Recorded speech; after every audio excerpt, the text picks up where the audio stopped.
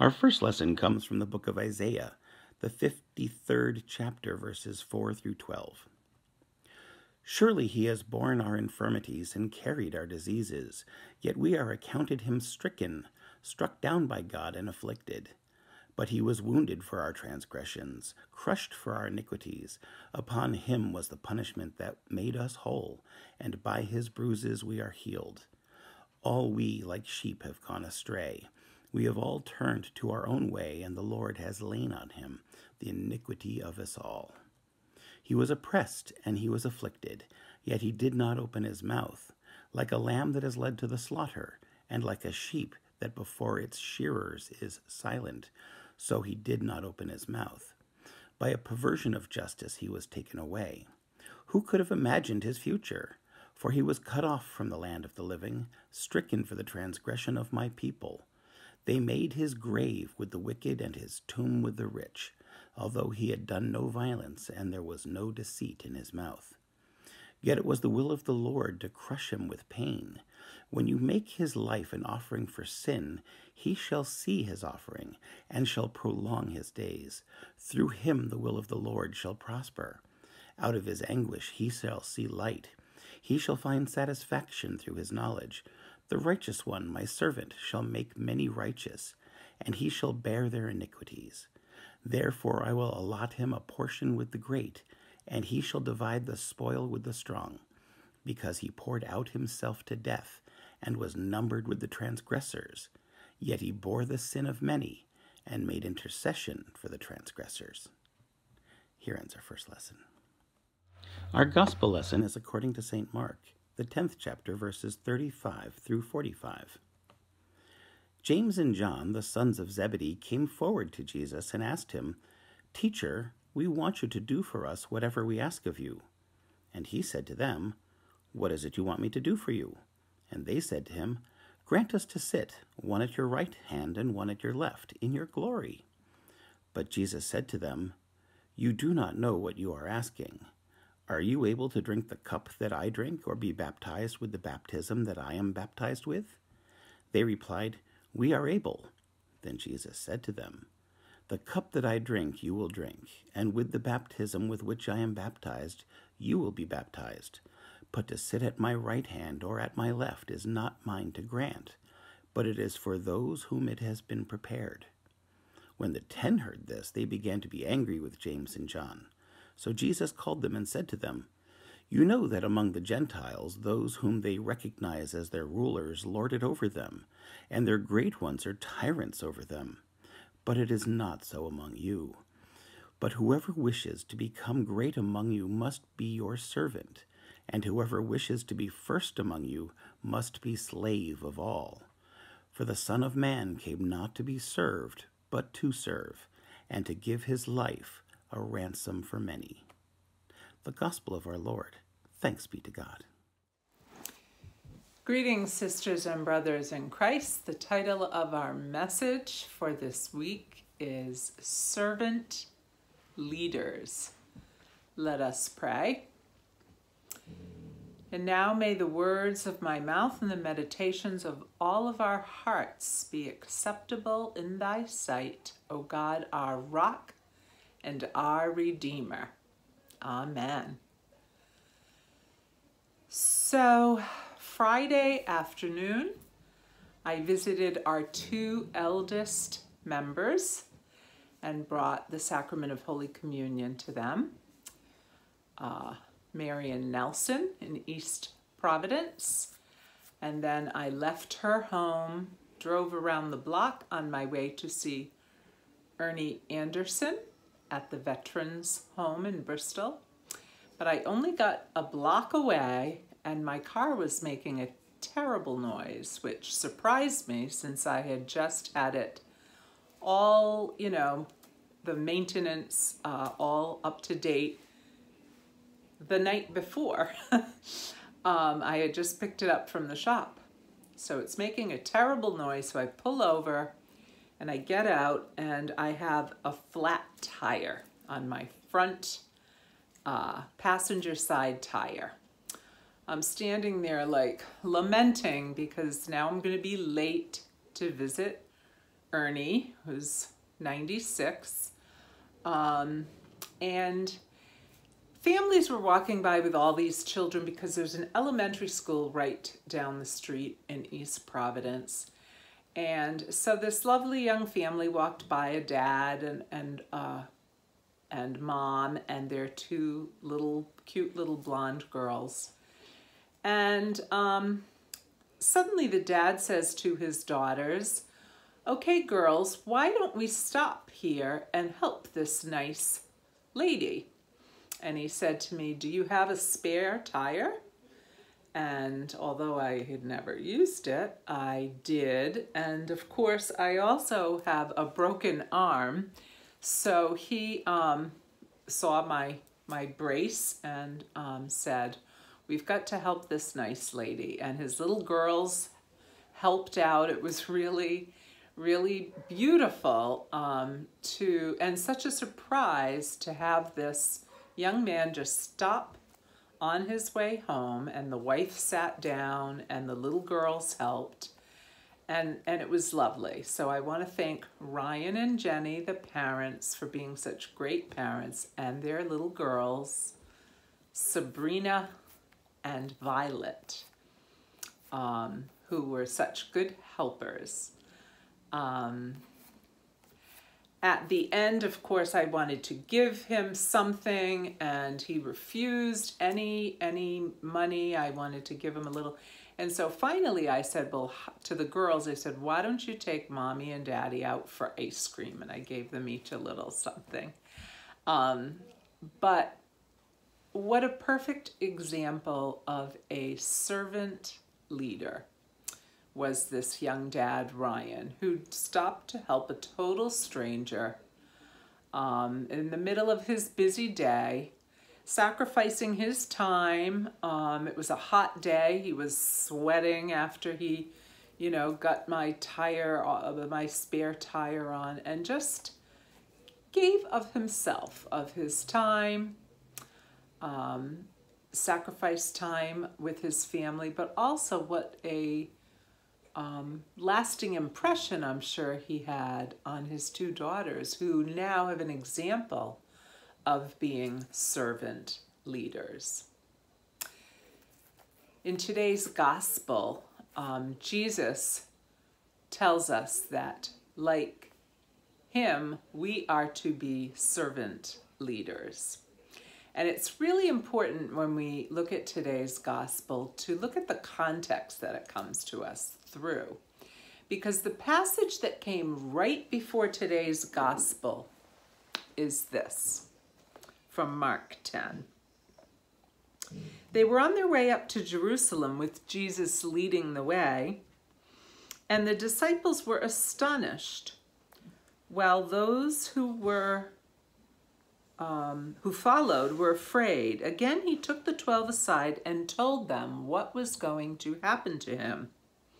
"We're going up to Jerusalem," he said, "and the Son of Man will be delivered over to the chief priests and the teachers of the law. They will condemn him to death and will hand him over to the Gentiles, who will mock him and spit on him, flog him, and kill him. 3 days later, he will rise."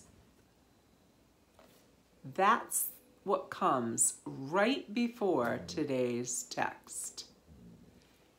Then comes today's story. "Then James and John, sons of Zebedee, came to him. 'Teacher, we want you to do for us whatever we ask.' And he says, 'What is it you want me to do for you?'"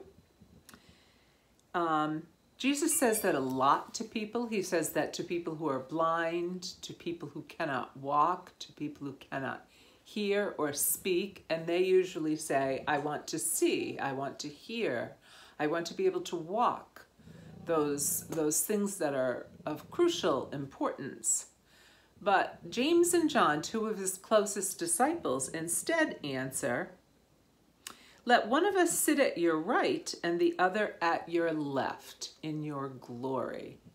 So here Jesus is talking about how he's on his way to be tortured and killed, and they're thinking about being in positions of power, one on his right and one on his left. It's even more shocking that they were talking about such a thing right after Jesus was speaking of his impending suffering, sacrifice on the cross, and death. Jesus comes back, of course, and says, "Are you able to drink the cup I am to drink, or to be baptized with the baptism with which I am to be baptized?" And they say, "Oh yes, we are able." And he tells them, "Oh, you will drink from the cup I'm drinking." They also were martyred. "And you will be baptized with the baptism, but to grant for one of you to sit at my right or my left is not mine to grant. It's for those for whom it has been prepared." And then the other disciples get very upset with James and John. They get indignant, as I would too if I were one of them. But Jesus says,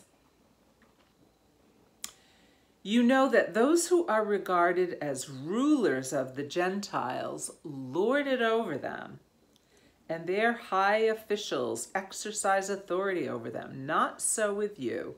Instead, whoever wants to be great among you must be your servant, and whoever wants to be first must be slave of all.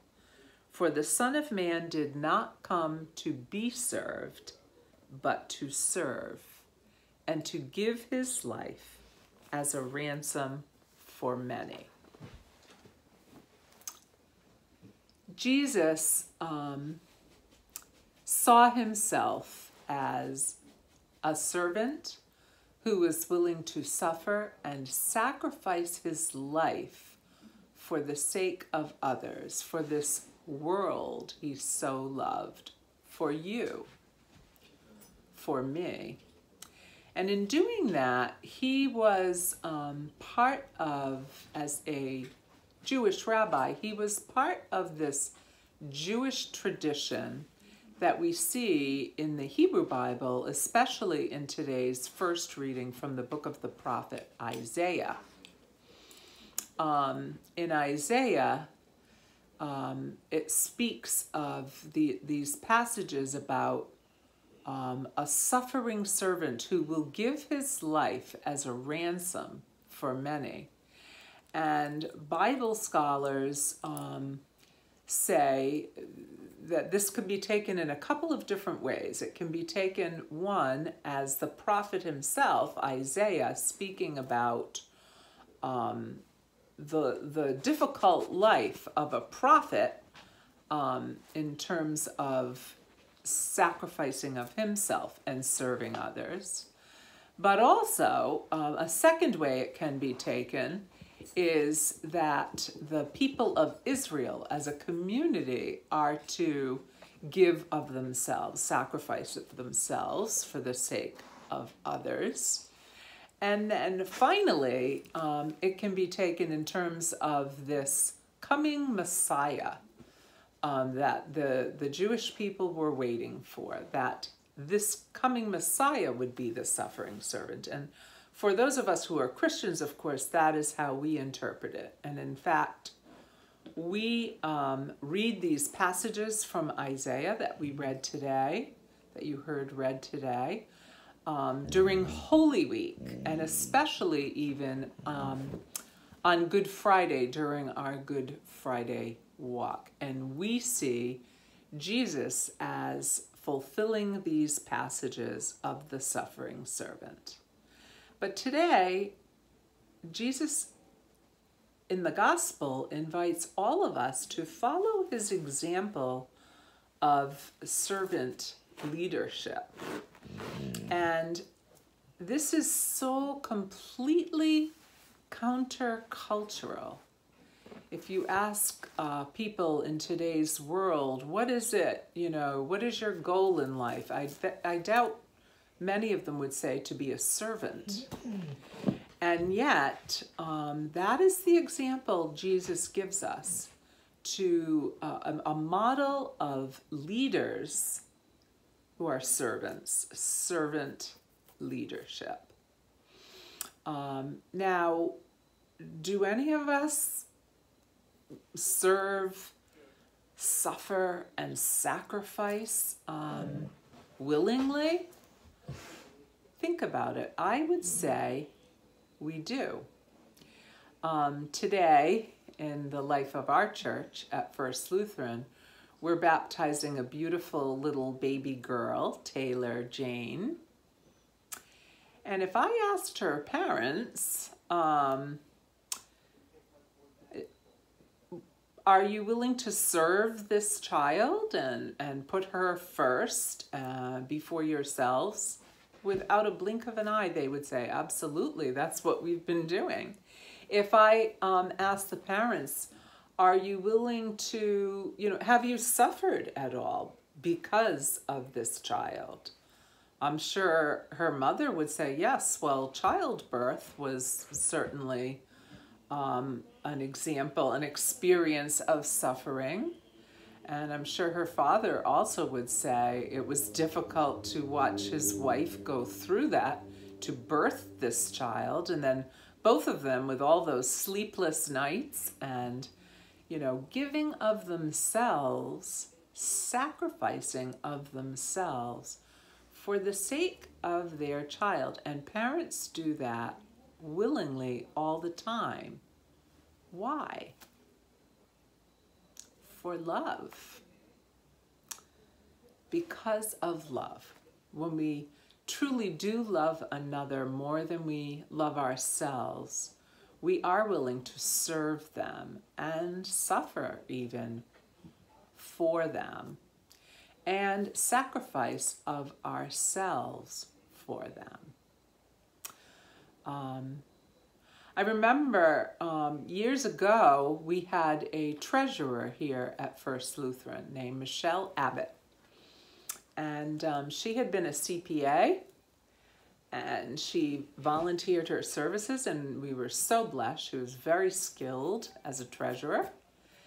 And I remember her saying one time that at her previous church in Minnesota, where she was from, the pastor had talked about giving financially to the church and to various organizations that help people in need. And he talked about giving of our finances, giving sacrificially. And she said she'd never thought about that before. She had always given generously, but never to the point of really feeling it. It was difficult to give. It really was asking a sacrifice. And I'll never forget, she said to me, I don't think we ask enough of people. I think most people are willing to sacrifice for something they feel strongly about, but we just don't usually ask that of people. I think a third example is people who serve in the military, who willingly serve, suffer, and sacrifice to the ultimate degree for the sake of others. That's an incredible modern day example.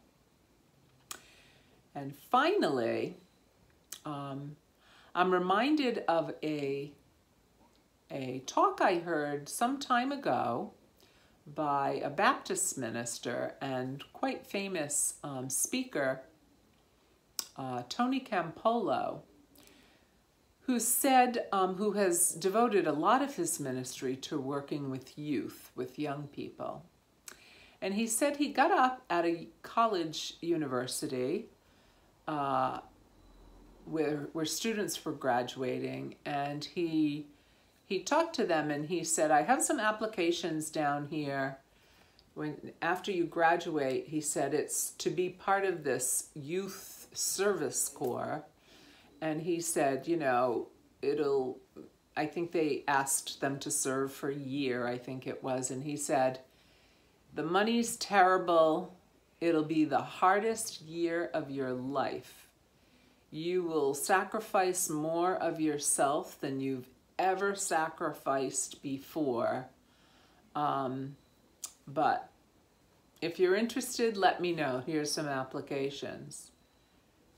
That was the end of his speech. Do you know he ran out of applications? Because so many young people felt that they really wanted to do something courageous and heroic and something bigger than we are. They wanted to give of themselves for the sake of others. So, sisters and brothers, this day we are all invited by Jesus, who came not to be served, but to serve. And we are all invited to follow his example, being servant leaders. Just as that beautiful young man, Ryan, served me this day with my flat tire and modeled for his two lovely young daughters, Sabrina and Violet, a beautiful example of servant leadership. God bless them. Amen.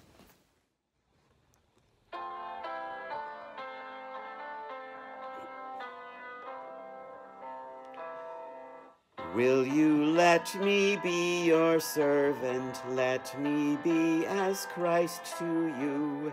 Pray that I may have the grace to let you be my servant too. We are pilgrims on a journey. We are travelers on the road. We are here to help each other walk the mile and bear the load. I will hold the Christ light for you in the night time of your fear. I will hold my hand out to you, speak the peace you long to hear. I will weep when you are weeping. When you laugh, I'll laugh with you. I will share your joy and sorrow till we've seen this journey through. Will you let me be your servant? Let me be as Christ to you. Pray that I may have the grace to let you be my servant too. Lift high the cross, the love of Christ proclaim, till all the world adore his sacred name. Come, Christians, follow where our captain trod, our King victorious, Christ the Son of God. Lift high the cross, the love of Christ proclaim, till all the world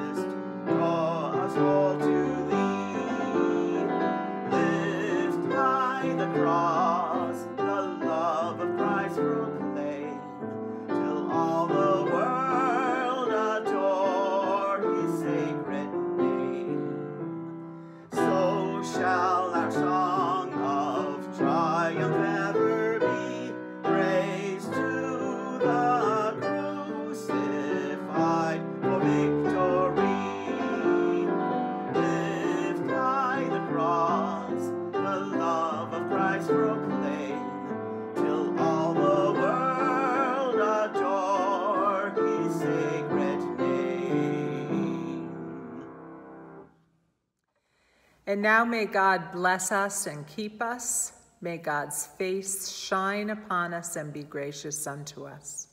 May God look upon us with blessing and grant us peace. In the name of the Father, and of the Son, and of the Holy Spirit. Amen. Go in peace to love and serve God and the people of God. Thanks be to God. Amen.